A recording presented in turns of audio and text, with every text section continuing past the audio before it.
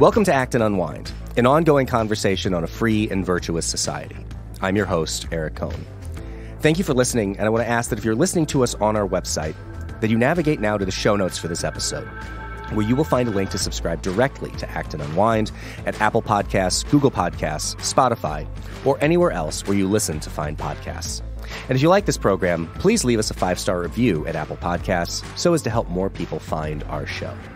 This week, I'm joined by Dan Huger, Acton's librarian and a research associate, and Dylan Pahman, executive editor of the Journal of Markets and Morality and a research fellow here at Acton. This week, we'll discuss a new study on the lack of ideological diversity on elite college campuses. But first, I want to go to the streets of Tehran, where we're now entering the 5th week of Iranian protests that were sparked by the death of a 22-year-old Mahsa Amini, who it was for improperly wearing a head covering, which is what started this. And we're 5 weeks into this now.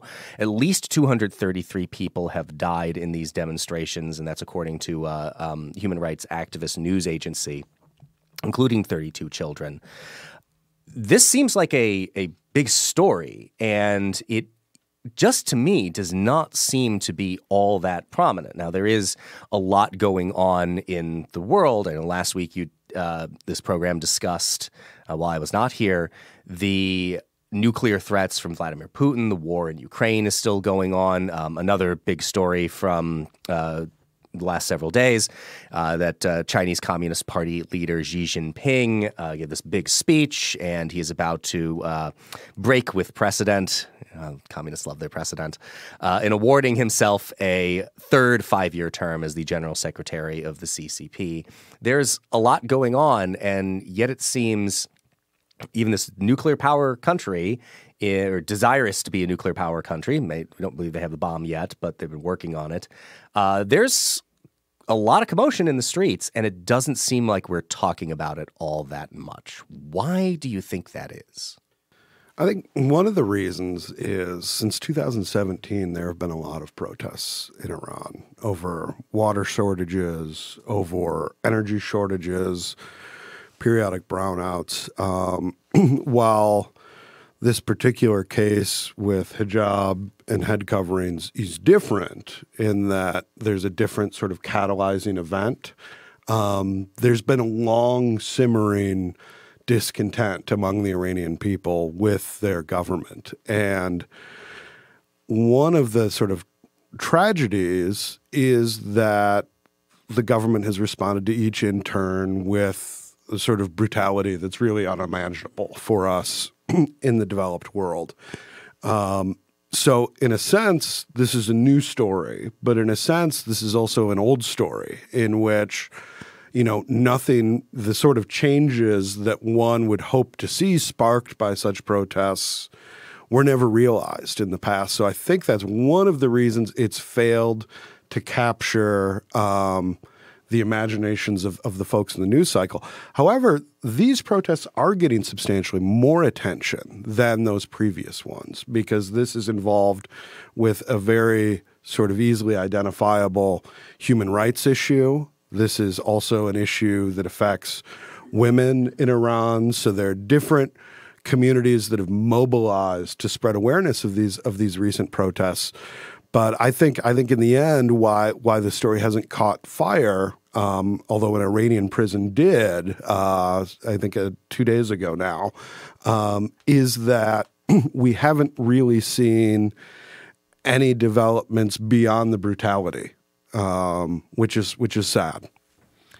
My theory, just more off the top of my head, is there is a categorical difference between Russia invading Ukraine, one sovereign nation invading another, and civil unrest. Now, it's not to say this is, the lives lost are any more or less important in either one.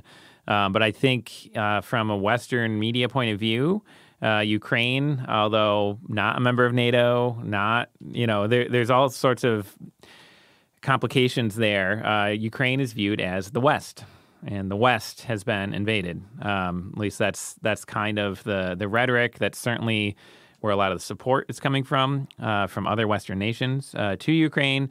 Whereas Iran has not really ever been on very friendly terms with us in my lifetime. And even recently, we've had some scuffles, right? So I think until this is, if one of our allies in the region is suddenly threatened because they're, the Khomeini is lashing out and trying to annex territory, that's a very different story. So I think this should be covered. I think these sorts of stories can be very important. Just witness the previous Iranian revolution that made a very big difference on the world stage. So I don't think it's minor at all, and I think it absolutely does deserve more. I'm trying not to use like outmoded metaphors or like headline space or whatever. We have the internet column now. Inches. Yeah, right, exactly. Pixels. Front page news. Yeah. But you know what I mean. It's something that should get more attention. And it's very interesting, as Dan said. So there's been lots of unrest of various sorts for various reasons for 5 years now. This one is caused by a young woman who was arrested because, improper wearing of hijab or head covering, and she was in police custody and she dies. And they claim it was a heart attack. Now, a 22-year-old dying of a heart attack is very rare and would require some kind of, pre-existing conditions. The family is denied that any such heart problems were the case. So it looks really, really, really fishy, to put it simply. You think they could contrive a better lie than right. So, yeah, that's really bad, and it hasn't stopped, right? Week after week now, it's been getting worse. It's more and more cities, especially Kurdish, territories, but not limited to that at all. And people are chanting things like "death to the dictator" and "death to Khomeini." I mean, this is pretty serious revolutionary sort of language. Doesn't mean there's a real revolution happening, but it is interesting. I think there's something about even the most brutal dictatorships are underneath very fragile things. I come back to the economist Kenneth Boulding all the time, but a threat system is all the more fragile the more often you have to carry out a threat. And when you're constantly brutally suppressing protests within your own nation, it just completely undermines the legitimacy of the state. It reminds me of this line that I heard about China that I like this analogy, that you can think of regimes like that as being like marble. They're very strong, but they're also very brittle. There's not a lot of flexibility there. And as a result, when I've talked about the Hong Kongers, I've taken that film around the country and people ask about, the state of China before giving the disclosure that I am far from an expert on China and I'm relying on in many ways on the work and the thoughts of people much, much more attuned to that than I am.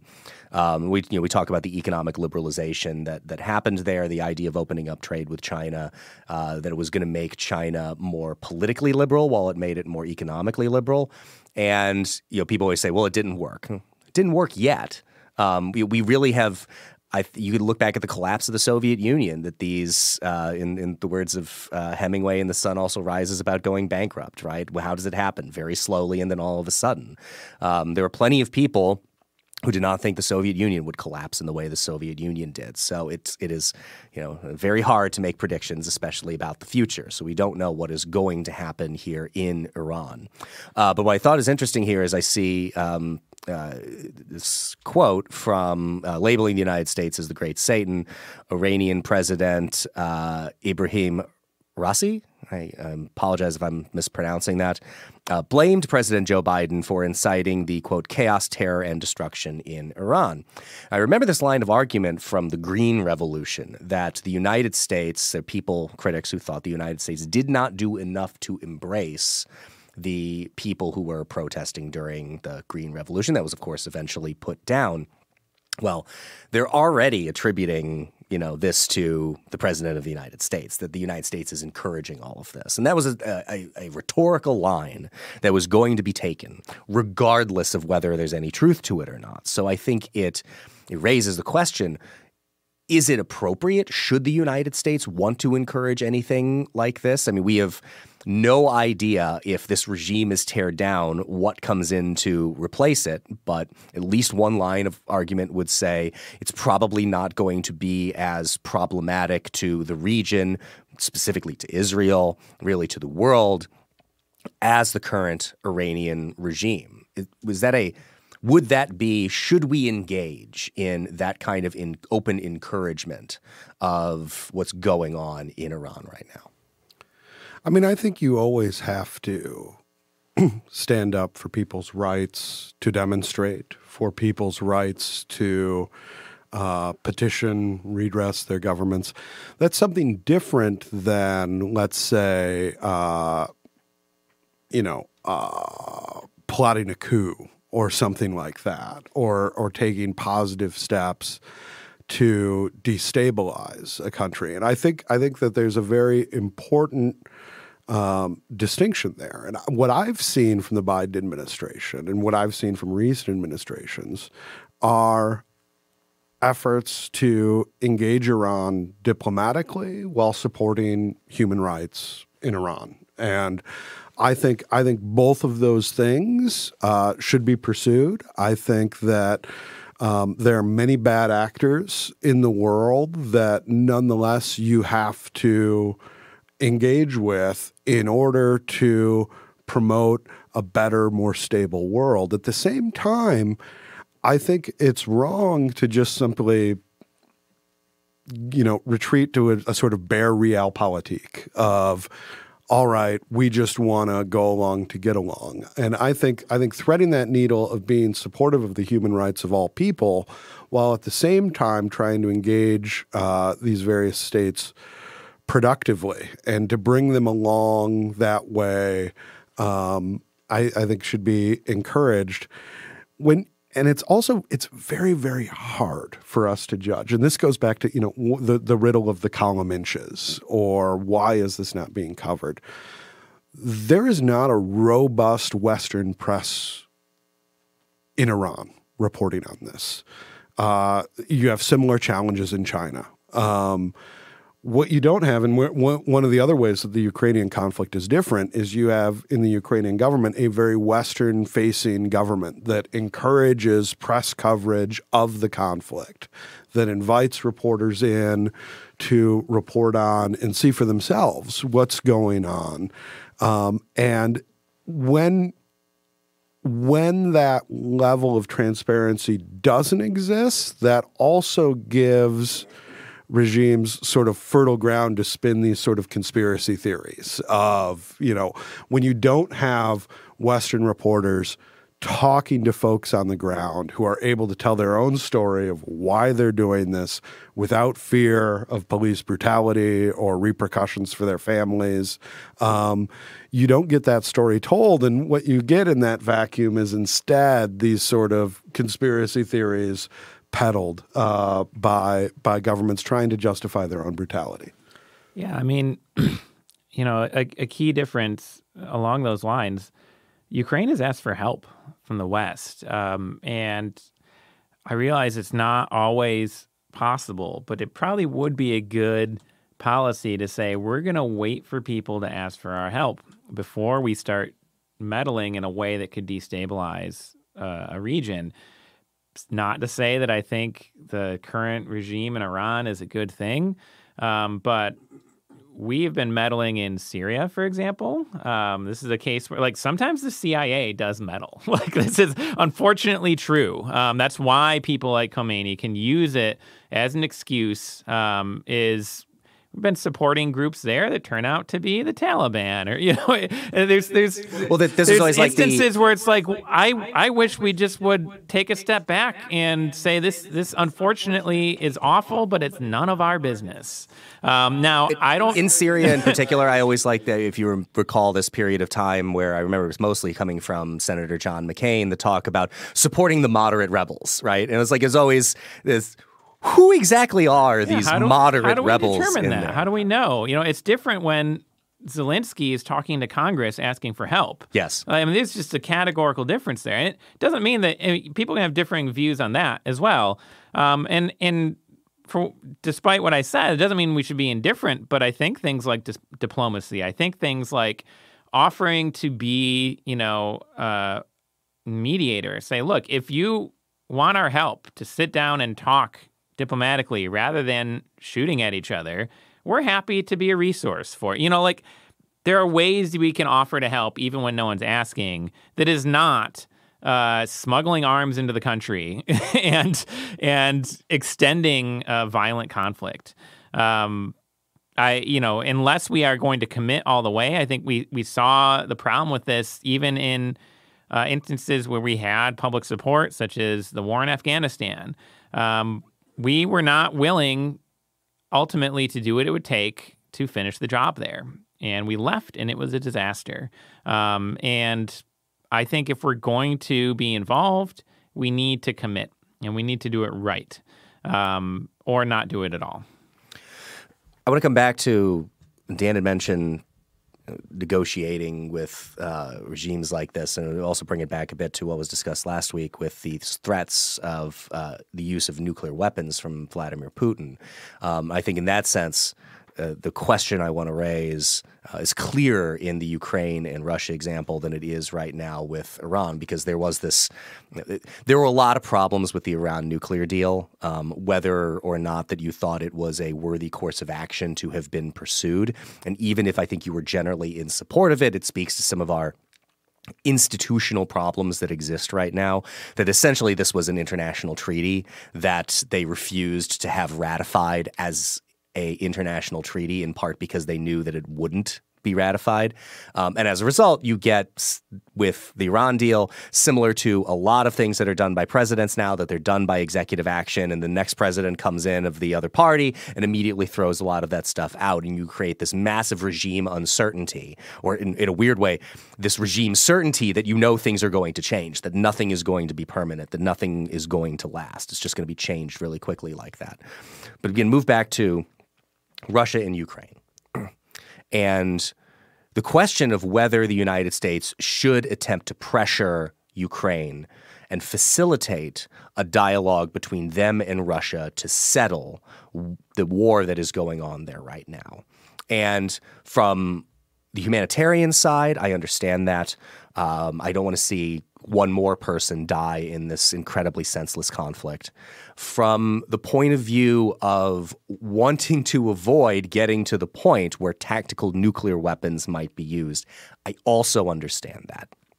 The problem, as I see it, is essentially the only way that we get this settled, if we get both parties to the table and they work out some kind of an agreement, this rewards Russia for what it did. They're going to get part of the country. They're going to get a way out of this that saves face somewhat in a war that I think you could quite credibly make the argument right now that they are losing. It is brutal in a lot of ways, but it certainly has not gone the way that Vladimir Putin thought that it was going to go. And I'd said to Dan before the program, part of the problem there is, it's never just the Sudetenland. If you're willing to be like, okay, this but no further. Okay, this but no further. We have plenty of examples from history of cases where that just does not work out. With people like Vladimir Putin, it didn't work out with Hitler. And I don't see the reason to believe that it will work out with Vladimir Putin.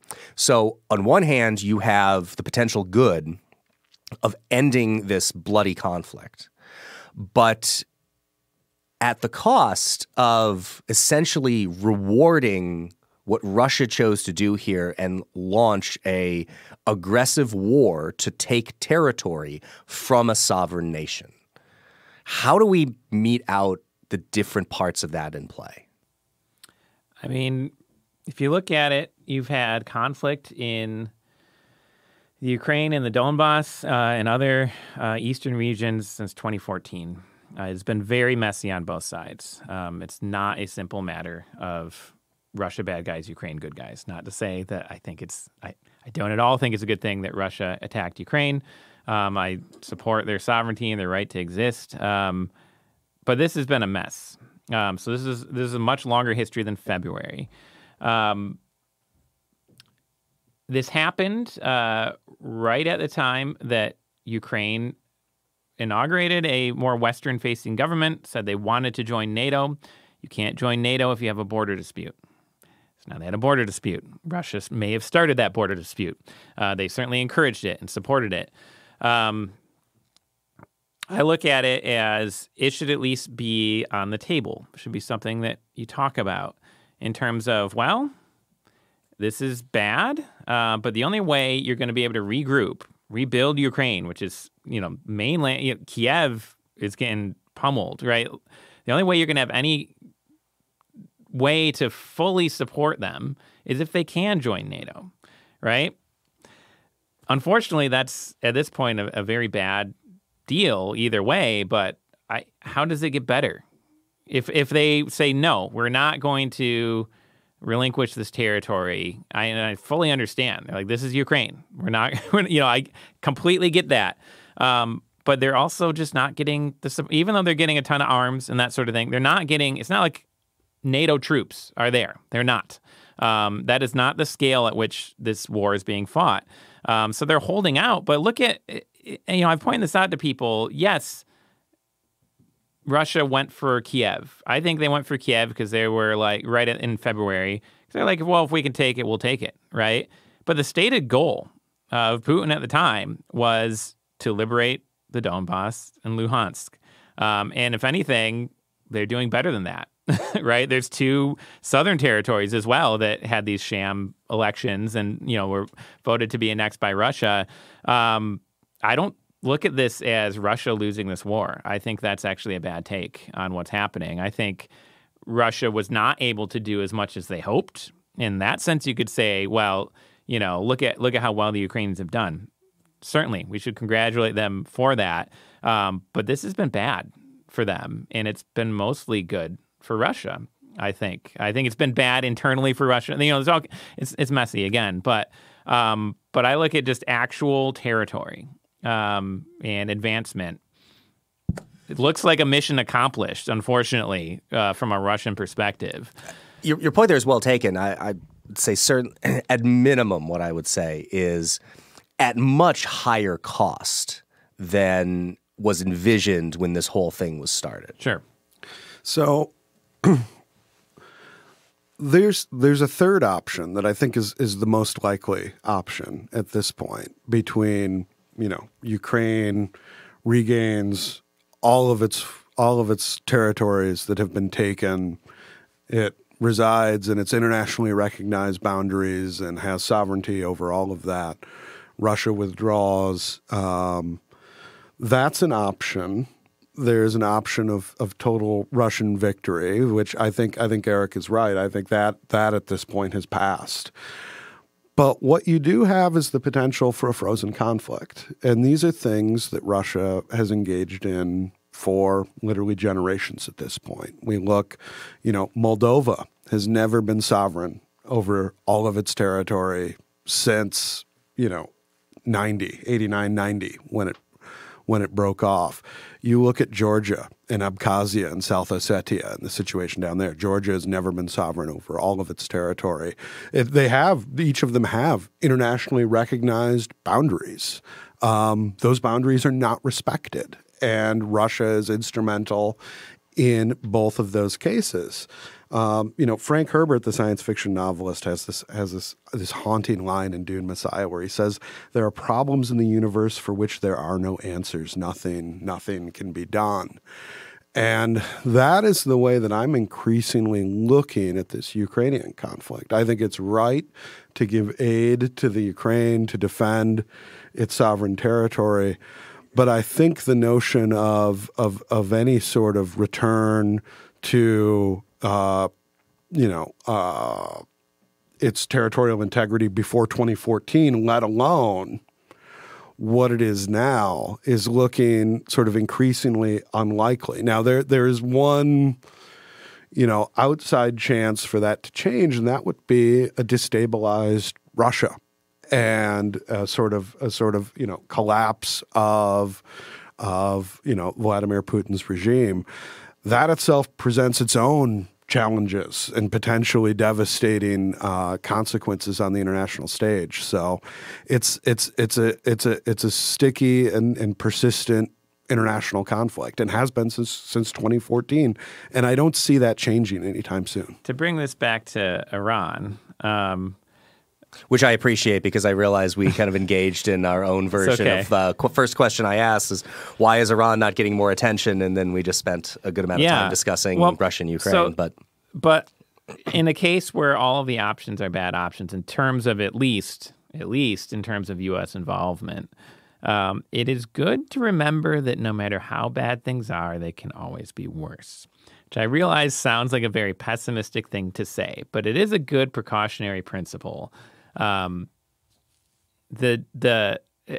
Putin's party is by far the largest party, not in any way through fair means, but largest party in Russia. You know what the second largest political party in Russia is? The Communist Party, right?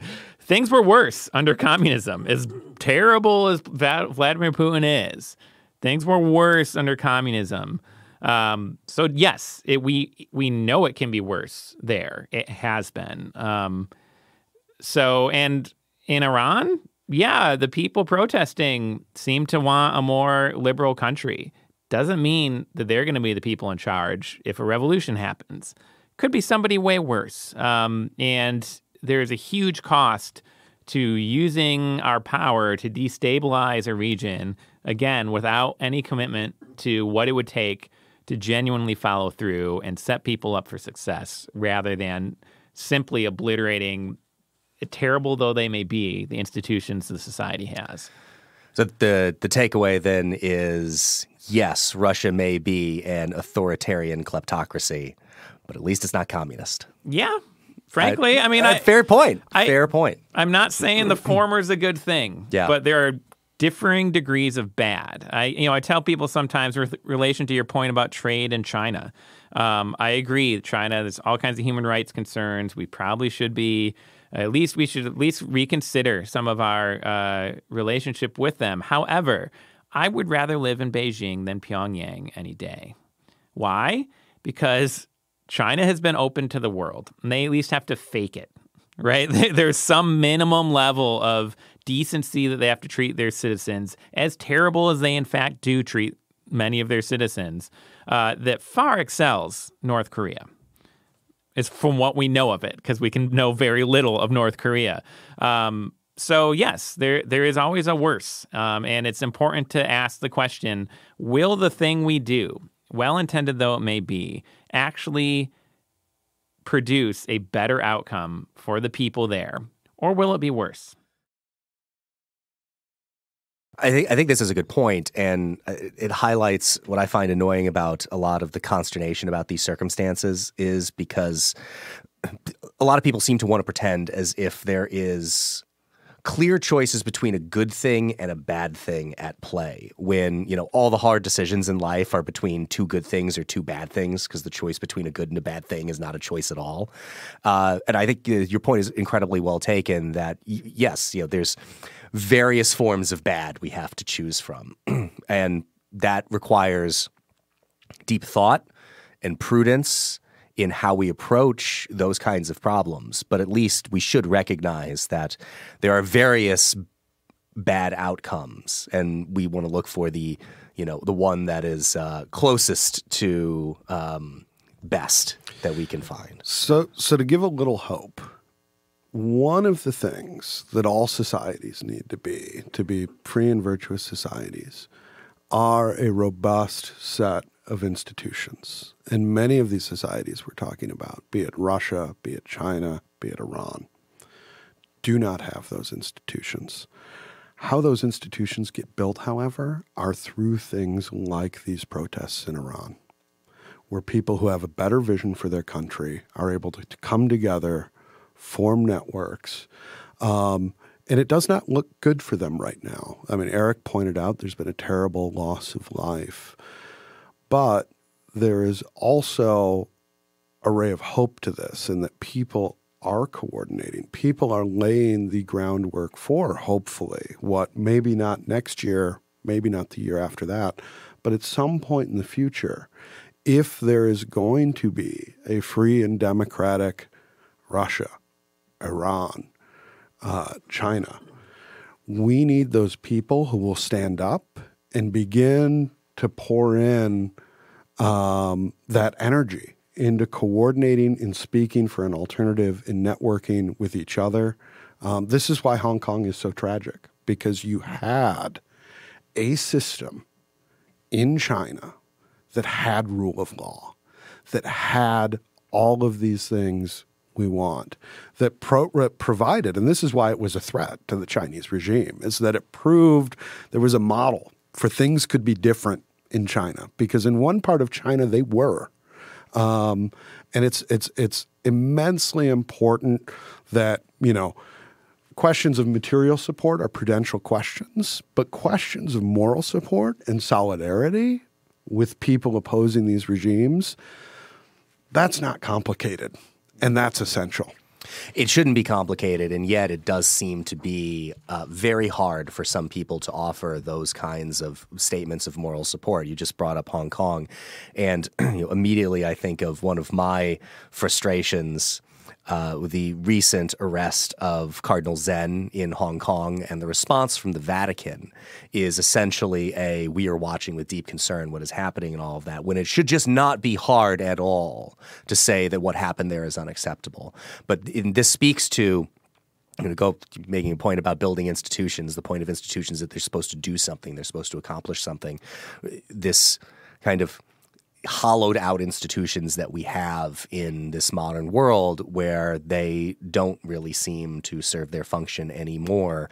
I think you see an example of that. The institutional pressures as they are preclude Pope Francis from being able to just clearly state that the arrest of a Catholic cardinal in Hong Kong is unacceptable. It should not be hard to do, to at least morally condemn things that are morally condemnable. Shouldn't be a reach, but sadly, and for too many people, it seems like it is a reach for them. I want to move on to our second topic, which I'll credit the Dispatch, where I found this study from the Center for the Study of Partisanship and Ideology, where it takes a look at the political demography of American elite students. So these are students on elite college campuses. I think there are some interesting things that stand out here, and I want to explore some of the implications of this. So I'll give you some of the highlights here, and we'll put the study in the show notes as well. America's elite university students are more demographically diverse than the general population, but more politically divided along lines of race, gender, sexuality, and religion. Minority and female students are far more liberal on campus than in the general population, whereas straight white Christian men are somewhat more conservative on campus than the general population. A quarter of students are LGBT, and there are roughly equal shares of Christian and non-religious students. LGBT, non-religious, and Christians are set to become more important political groups among America's future leaders. Liberal arts colleges are the least politically diverse. Some interesting ones about religion here as well. Self-identified Jews make up only 3% of elite students and just 7% of Ivy League students, suggesting a considerable decline since the early 2000s. So I find this fascinating because, in a way, it's not surprising. But the one that stands out to me is a quarter of students at these elite universities identify as LGBT, which is so disproportionately unrepresentative from the population at large. The lack of religious representation on these campuses, I think, also stands out to me.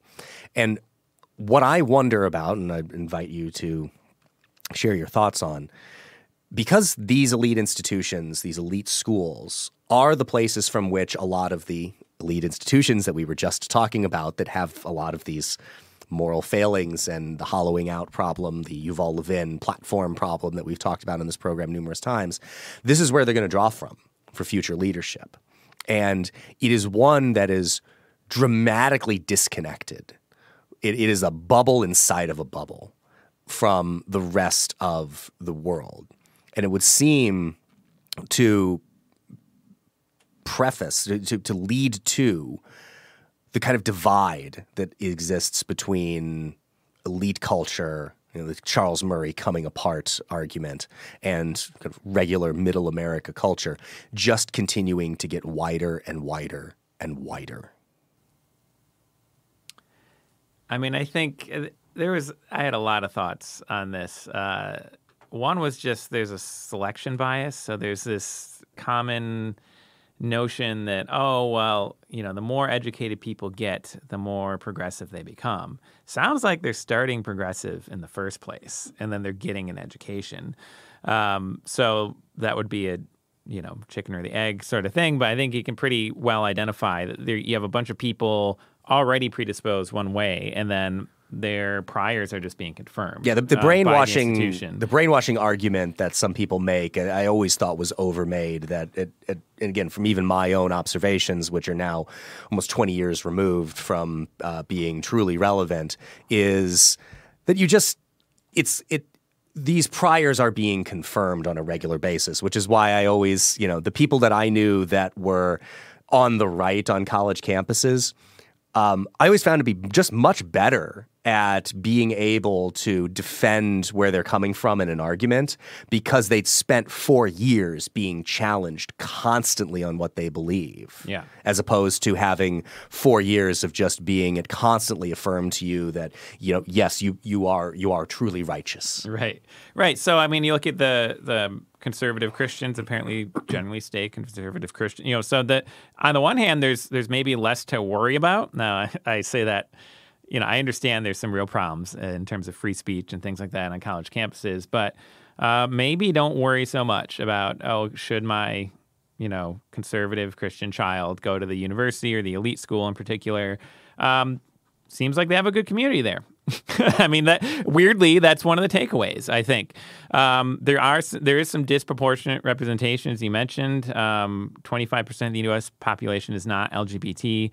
But also like 75% of the U.S. population is not progressive politically. I mean, there's another pretty big skew there.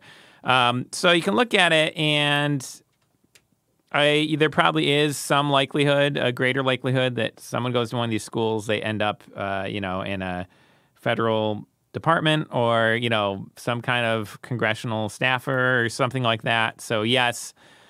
On the other hand, I guess maybe I just don't care enough.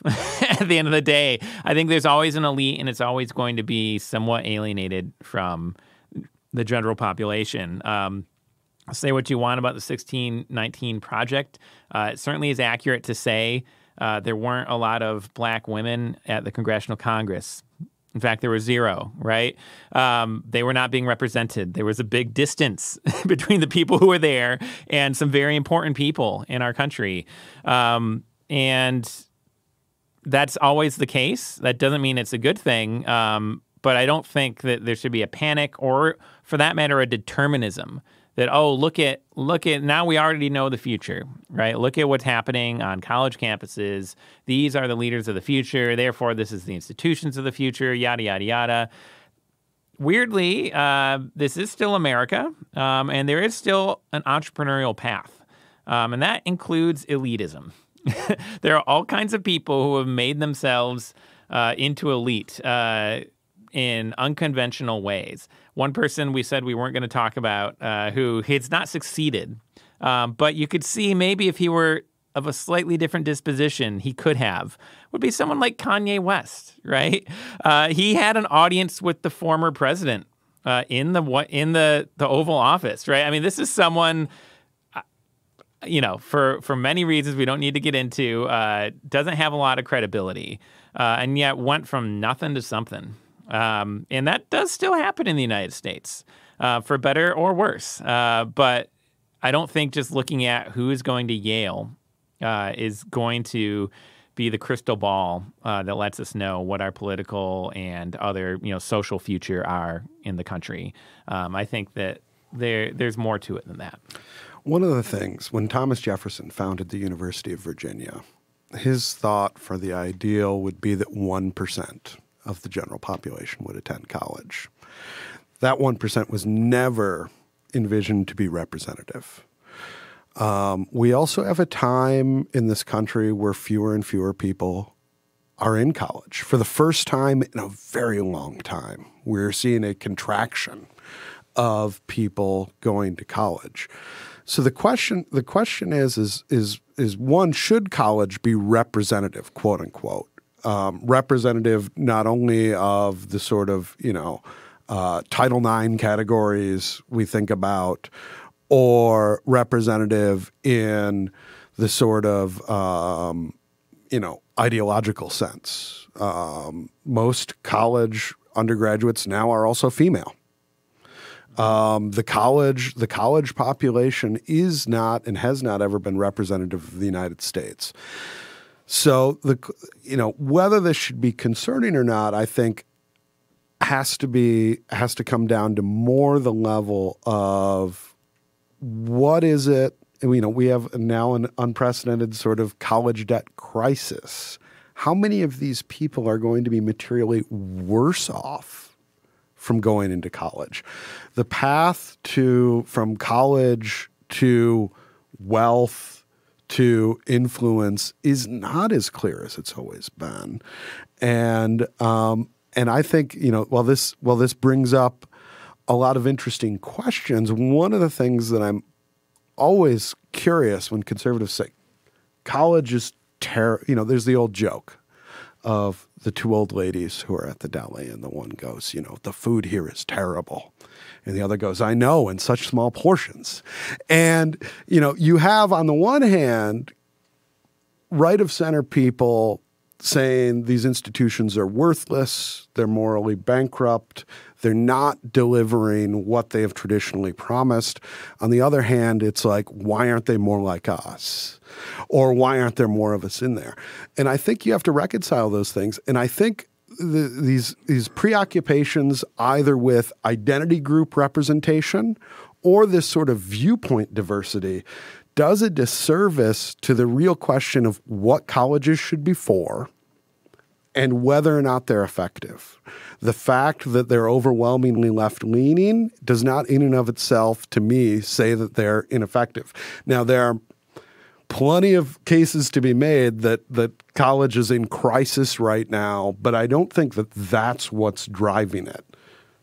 So to follow up on that, and to take another entrepreneurial angle, you mentioned the University of Virginia was founded by Thomas Jefferson. I doubt it was well respected by Oxford graduates at the time, to say whether it is now. That's true of Princeton. That's true of Harvard. That's true of Yale. There are people out there founding new universities or alternatives to the current higher ed model now. If it's like any other market, which it is, the vast majority will fail. That's how entrepreneurship works. But some will succeed. And there will be some new reorganization of the market for higher education, for even elite status and influence. This is something that I regard as we are currently in a transition period, and it moved a lot slower than I expected it to. I thought 10 years ago we were on our way to where we are now, much quicker than it took. It took a whole global pandemic to really put some pressure on the system in a way that seems to be making a real difference. So maybe it's just this slow motion car wreck, right?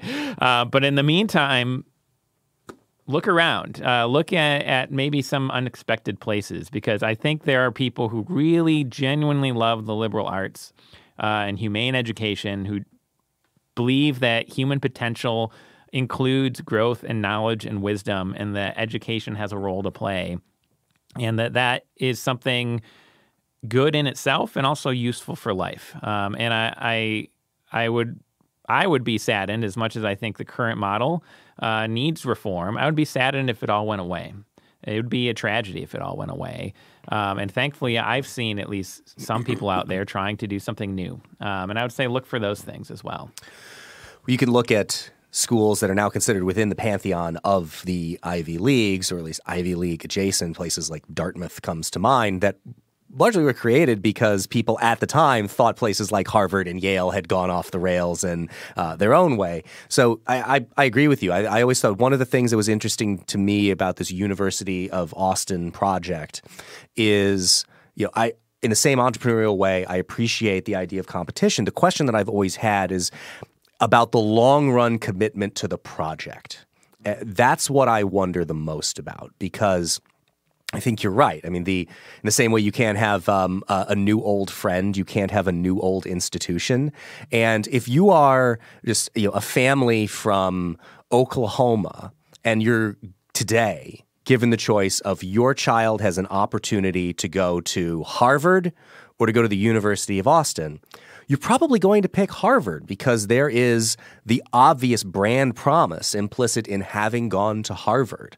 At one point, a number of years ago, when trying to decide if I liked the direction that my professional career had taken, I went through this whole, maybe I should take the LSAT, I should go to law school. It's still not too late to do that. And I talked to some friends who had done it. I talked to one person who went to Harvard Law School. She doesn't practice, but she went to Harvard Law School.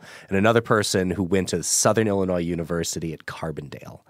And what I thought was interesting, the takeaway from that is, at least from the law perspective, once you pass the bar, it really doesn't matter where you got your law degree from. The only thing that does matter is if you have a desire to argue cases in front of the Supreme Court, or to perhaps one day sit on the Supreme Court, you better have gone to Harvard, Yale, Columbia maybe, and now, thanks to Amy Coney Barrett, we can add the University of Notre Dame. To get access to those top elite institutions, there are other elite paths that you do need to pursue. But you can have, again, a good career as a lawyer, having gone to any law school, as long as you are capable, past the bar, and are able to bear that out in your professional work. So I think the other interesting thing too is I agree with Dan's point that the idea that it was ever supposed to be representative is incorrect. And there is also we'd mentioned again. We said we weren't going to talk about Kanye West, but I'm going to bring him up again. What I find fascinating is exactly what you pointed out, Dan. That you have this interesting enviousness amongst people on the right of the things that they condemn. That they condemn higher education, the problems in higher education, and as you said, are really, then kind of in the next breath, they're like, and why aren't they more like us? It's the same thing with celebrity. You condemn Hollywood for being corrupt and celebrities for being morally licentious. And the moment somebody with fame and popularity expresses some ideas that overlap in the Venn diagram between, the right and this celebrity's thinking, they all lose their minds over it, which is why you get, the Scott Baio speaking at CPAC and things like that, or in this obsession over Kanye West. So I do think that it does speak to an understanding that there is, even amongst the people who are the most critical, the ones offering ideas like we should tax or seize the endowments of places like Harvard. There is a recognition there of those people, again, of the value of those institutions and why they exist.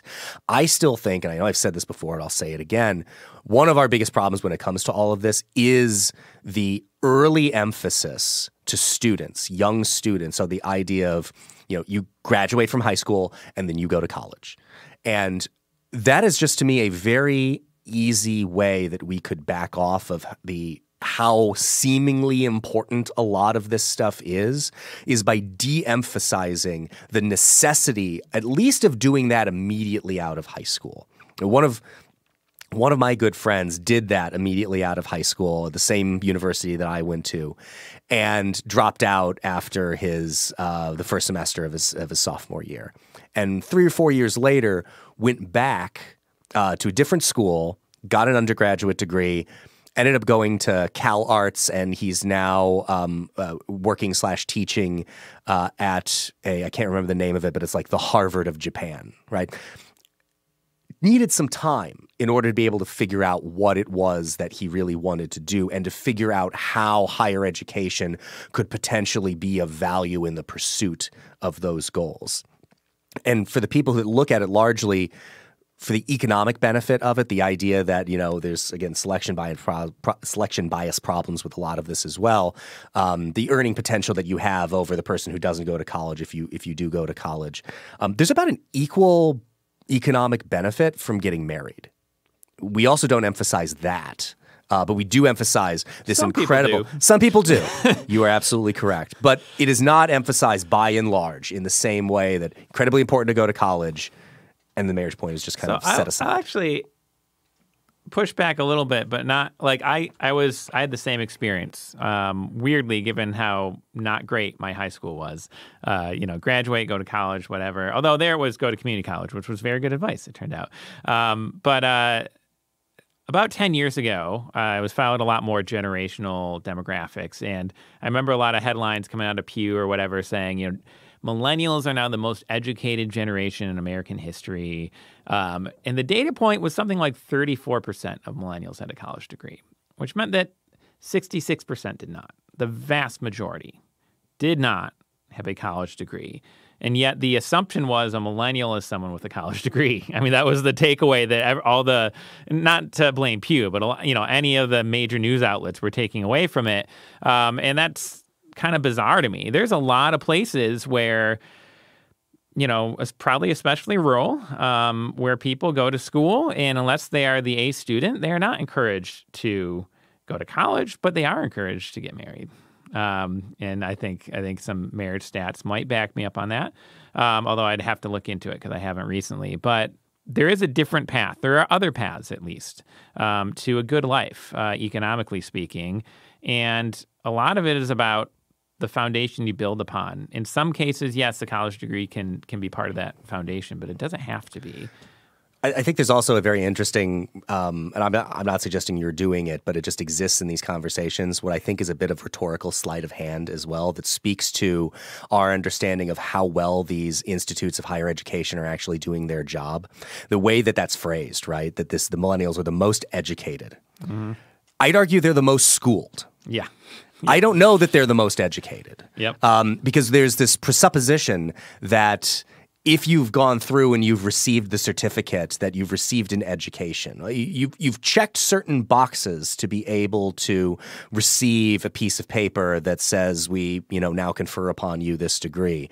I've known plenty of people who are well-educated people who do not have a college degree, and plenty of people with advanced degrees who I definitely would not describe as well-educated. Just one last thing on this representative question, and I'm totally biased on this question as an alumni, but I think one of the finest undergraduate institutions in the United States is Hillsdale College. And this gets borne out in those sort of top 100 lists that come out every year. Hillsdale always shows up near the top. Hillsdale does not have any viewpoint diversity in this sort of statistical sense that, it's broken down in here. It is overwhelmingly a right-leaning student population. It is overwhelmingly sort of the opposite of a lot of these trends we see along other lines. And yet, to my mind, the sort of classical liberal arts tradition, it's one of the very best institutions in embodying those things in a way forward. So I think, one of the things you have to recenter both the conversation about the differences between education and schooling, and the differences between, the crisis in education and how does it relate to these, whether or not it's representative. I think those are very separate questions. And I think there is a really great arbitrage opportunity here for folks that Hillsdale College has seized. They have, a nearly $1 billion endowment, which hopefully Josh Hammer will not seize. But